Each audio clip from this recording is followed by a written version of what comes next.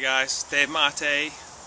Beautiful, beautiful spring day, the beginning of spring. Here we are, Long Island, New York.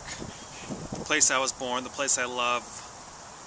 Just drinking mates. This is my 4th year now drinking yerba mate. I drink it every single day. I love it. Keeps me healthy, keeps me strong, keeps me fit. Mate is a very alkaline food. It alkalinizes the body. Brings it back into homeostasis, and it's just something that I'm honored to be a part of, drinking mate, this community circle of drink, and the thousands and millions of other materos. The matero is the true mate drinker that takes mate to become a part of their life, more than a drink, beyond a drink. I'm honored to be a part of such a community.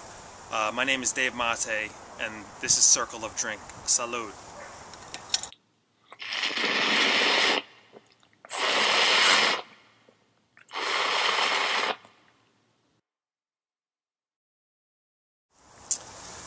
So, 5 misconceptions or 5 errors that people have been asking me over the past 4 years about mate, that there's sort of confusion around them. Let's start off with number 1, which is the largest one, I would say. Does mate cause cancer?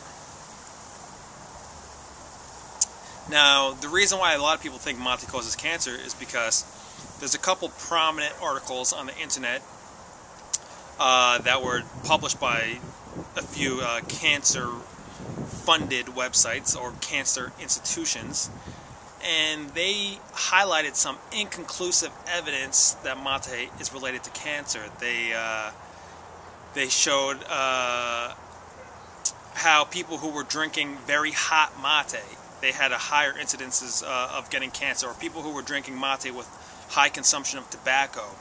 Of course, those things are just obvious. Those things had nothing to do with the actual substance of mate causing cancer, but the situation in which it was drunk, of course. So, for instance, if I drink hot green tea all day long, very hot green tea that's burning my throat, of course that's going to increase my chances of getting cancer because of the thermal injury that's taking place on the lining of my esophagus. So that's where a lot of the confusion comes in. Up to this date, there's been no conclusive evidence to show that mate causes cancer. Absolutely none. There's been a lot of evidence that shows mate to destroy cancer cells. In 2008, there was a study done, and I don't support scientific studying on animals. I just don't support it. I don't like it. But the fact of the matter is, it's out there, and I'm going to study it. The scientists have done it.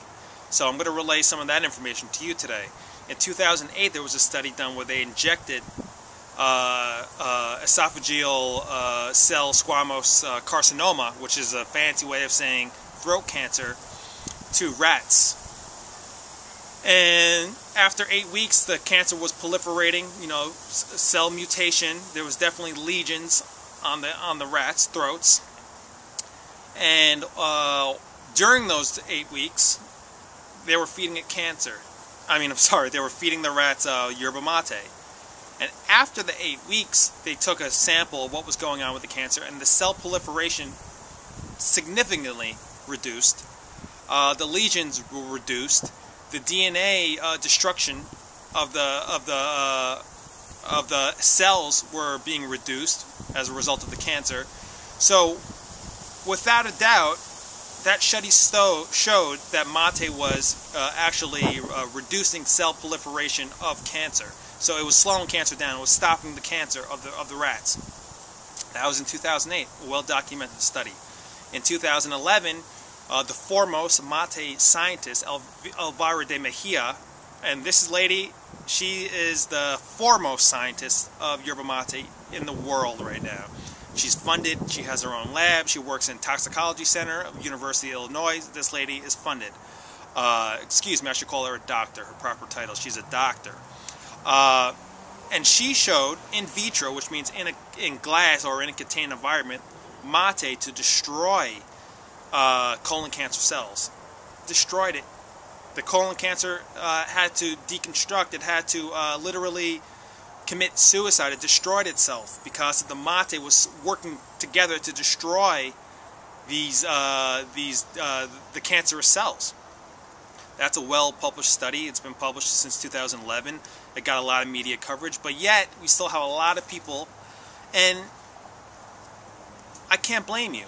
I can't blame you, because you search on the internet and you hear these things, you get worried. Of course, you don't want to do anything that causes cancer, but you have to understand a basic scientific tenet. And I'm not a scientist. I'm talking as a layperson, so please excuse me if I misconstrue things myself.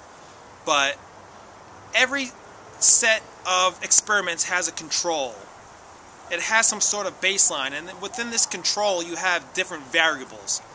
So there is no such thing as a scientific case study or scientific report that encompasses all possible controls. That goes counter to what a scientific study is. A scientific study is when you have a control. So for instance, say you're studying mate to cause cancer. Well, your control may be mate causing cancer because of the contaminants in which the sheets that lay on the sheets when mate is being dried out on the sun. That's your control. But you're not taking into account many other factors that, had you known they were a part of that experiment, maybe you wouldn't have come to that conclusion that mate causes cancer because of something else. So basically, if you read the research, read it well, you'll see that there's no scientific studies that conclusively show or prove mate to cause cancer. So it's in my opinion and in my conclusion, based upon the research, that mate does not cause cancer. But yet there are some variables in which mate is produced or dried or perhaps even consumed, which can, in those respects, increase the likelihood of cell proliferation, of neoplasia, of creating cancer somewhere in your body. So with that said, overall, drinking mate alone and drinking it just purely the proper way with the proper temperature, you're going to be okay. Okay, now let's talk about another mistake or another misconception. Mate and caffeine. Does mate have caffeine? Does mate have matein? What is matein? Well, matein doesn't exist. There's no such thing as matein.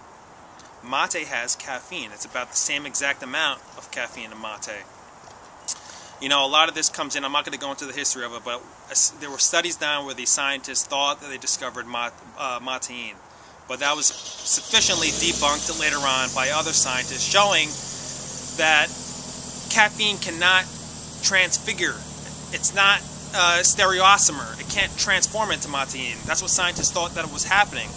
But it's impossible because there's no link, there's no stereocenter, which acts as a sort of bridge where a molecule could reconfigure and turn into another molecule.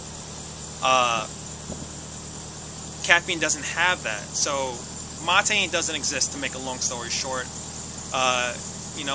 Most scientists agree that it doesn't exist. It's just a marketing effort overlaid with a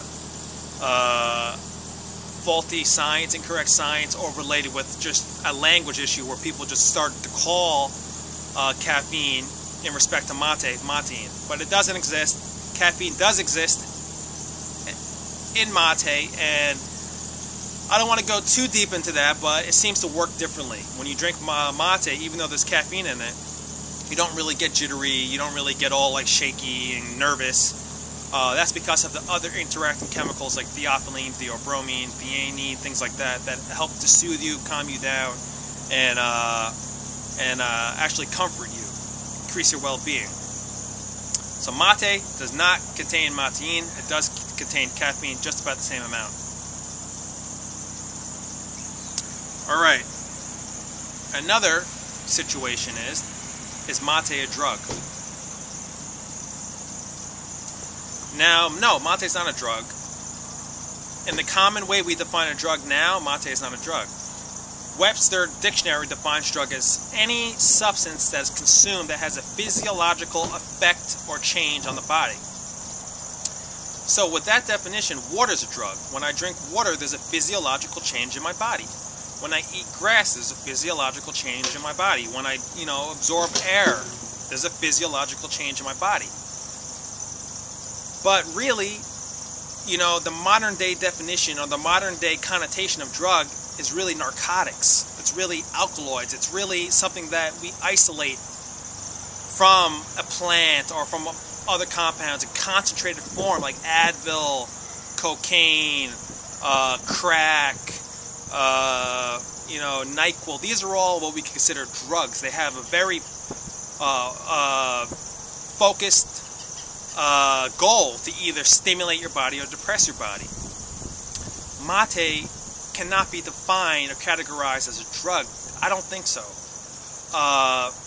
Mate doesn't stimulate only, and it doesn't depress your body. It actually does both. It works on the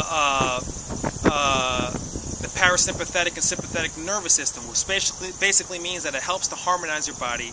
It acts as a stimulant and it acts as a depressant intelligently. So I cannot call mate a drug.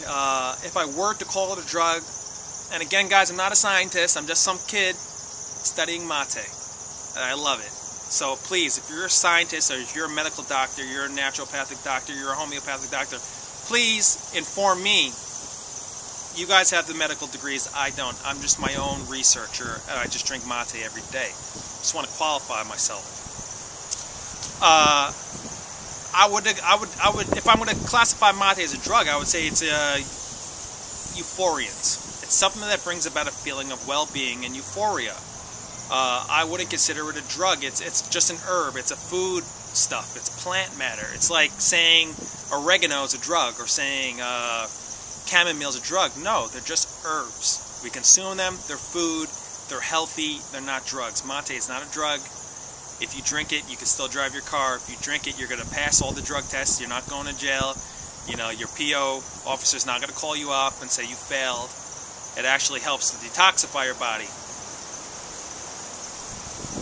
Alright, so the next one.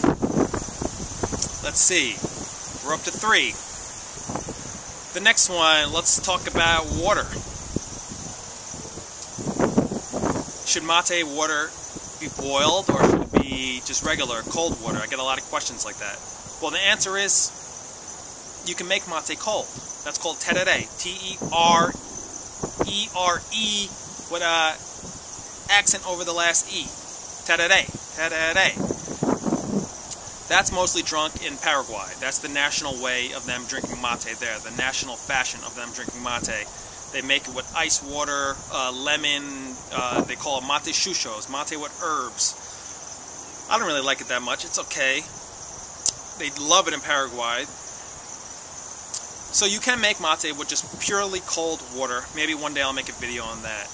Now, if you're going to make mate with hot water, you have an option. If you want to make a proper mate with hot water, you can make it anywhere between 150 to 175 degrees Fahrenheit.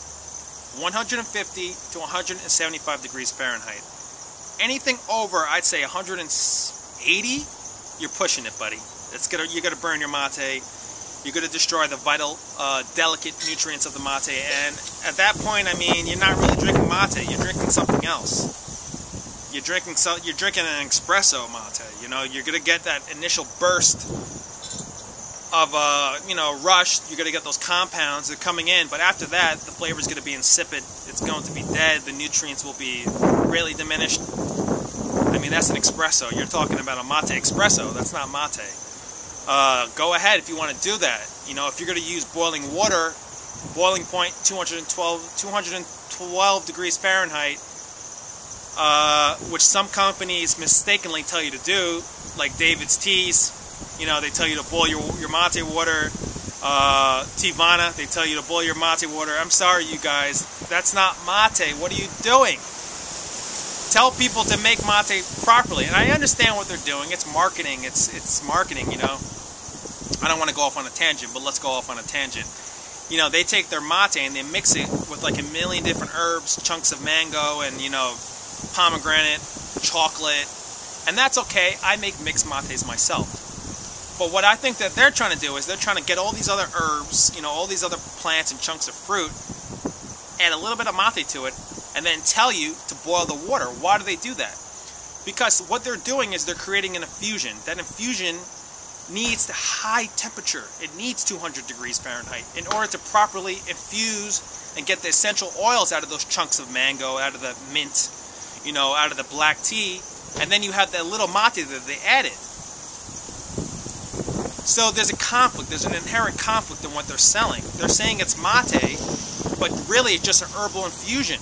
Because when you bring the water up to 212 degrees Fahrenheit, you're getting your herbal infusion from the mango and cacao and all the chunks of other stuff they added to it, all the flower, rose petals, what have you. But the mate is being totally destroyed. Mate cannot sustain that sort of heat. So effectively, they're not selling mate, but they're marketing it as mate. They know this. I think that they do, but yet they continue to do it. God bless their souls. I don't know. I mean, business is business, I guess. Let them do what they want to do. Thank God there's people out there that really know the deal about mate and really know how to consume it. Let's keep on spreading that information. I hope David's Tea and Tivana and a lot of these other companies, multi-million-dollar companies, I got nothing wrong against that, you know. Nothing against that. You know, make money, that's good, no problem. But let's do it in a way where we're giving people good information. And the last but not least, the fifth error or misconception, let's say, is mate a tea. No, mate is not a tea. Tea only comes from one plant, Camellia sinensis. That's the only tea plant in the world. Black tea, white tea, yellow tea, oolong tea, poudre tea, Earl Grey tea, that all comes from one plant. Now, based upon how that plant has been fermented, based upon what buds, in what season, in what climate, in what elevation, you produce different grades of tea. How long it's been aged, whether it's been roasted, what have you. Those produce the grades of tea. You know, tea's grown in different countries, different regions. Those all have to do with the different grades, flavors, tastes, textures of tea, just like mate. But those are all tea. That's one tea plant. Mate is a holly plant. It comes from the Ilex family, Ilex paraguayensis, which has about 400 or so species, several of which have been consumed for millennia. Even here in North America, there was a sort of black tea, they called it, the Indians, a sort of a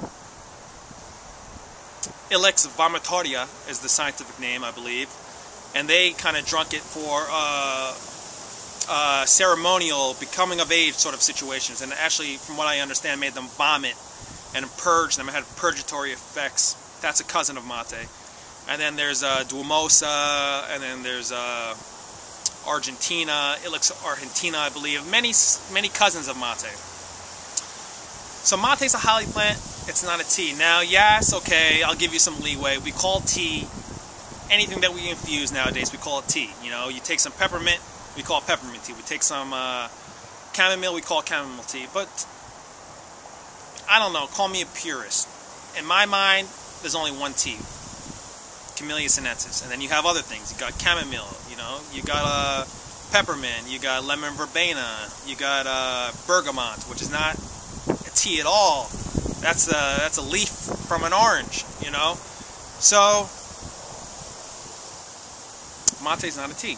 Mate is mate. It's an herb from South America, consumed for thousands of years, and that's amazing. So I hope I wasn't too heady, you know, with this rant on trying to correct people. I just love mate. I'm trying to bring out the best of mate, trying to bring forth information. Of course, I'm still a student to mate. As much as I devoted my time to it over the 4 years, I'm still such a student. I'm still such a novice. I'm still learning every single day. And I just love this drink. What can I say? Salud. My name is Dave Mate. Please continue to watch these videos. From time to time, I hope you watch it to the end of these videos. I'm going to be offering coupon codes that will be valid for 1 week. So today's coupon code is going to be called Mate is not tea. Mate is not tea. I'm going to put it right here. So if you purchase anything from circleofdrink.com over the next week from the date that this video has been published, let's say you're going to get a 15% discount on anything that you purchase. So put in the code when you check out, Mate is not tea. You will get a 15% discount from anything on the store. Please share this video with your friends, and feel free to share that coupon information with your friends who want to get into just my way of saying thank you for watching these videos. I really appreciate you guys. Thank you so much. This is Dave Monte, Circle of Drink. Salud. I hope you're having a good time wherever you're at. Peace out.